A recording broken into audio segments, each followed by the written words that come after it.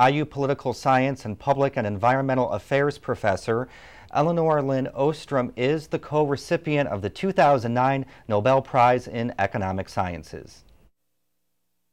A 6 a.m. wake-up call alerted the 76-year-old Ostrum that she was the first woman ever to win the coveted prize for economic sciences. We've already entered a new era, and we recognize that women have the capabilities of doing great scientific work.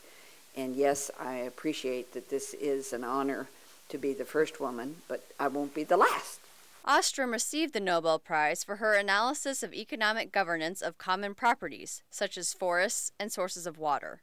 Her studies reveal that management by a central authority or privatizing the land are not necessarily the best solutions.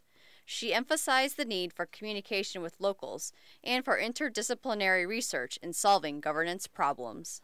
If you're going to address some of the questions about how do people govern very important resources like our forests, can just a social scientist or just a forester address the question of how to stop deforestation? And I'd say no. Ostrom shares the prize with the University of California, Berkeley professor Oliver Williamson and says she will likely give half of the $1.4 million reward to an endowment for the IU Workshop in Political Theory and Policy Analysis. With her award, Ostrom becomes the 8th winner of a Nobel Prize from IU, but the first from the social sciences.